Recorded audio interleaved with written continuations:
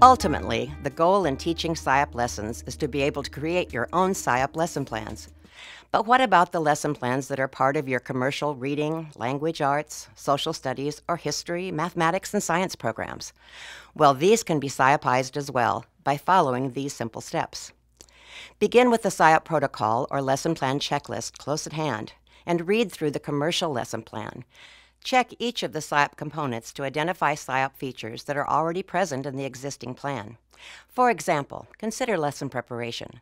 The lesson has clearly stated content goals, but there is no language objective, so 1 or 2 language objectives, or targets or goals, must be added. Building background.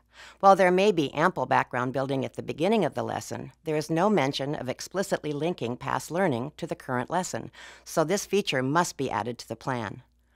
Interaction. The lesson plan includes content information that must be conveyed to students, but there's no mention of how to convey it other than through lecture. So add a meaningful activity during which students are engaged with partners or small groups in talking, reading, and writing about the content material. Continue in this manner with each of the SIOP components and features. While SIOPizing an existing plan may sound like more work than creating an original lesson plan in the first place, you will find that the process moves along quickly once you are very familiar with the 30 instructional features in the SIOP model.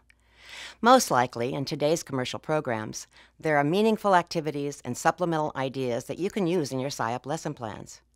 Remember that SIOP is curriculum neutral and materials neutral. Your job is to make the academic content and academic language in the lesson plan accessible, and that happens when your lessons are SIOPized.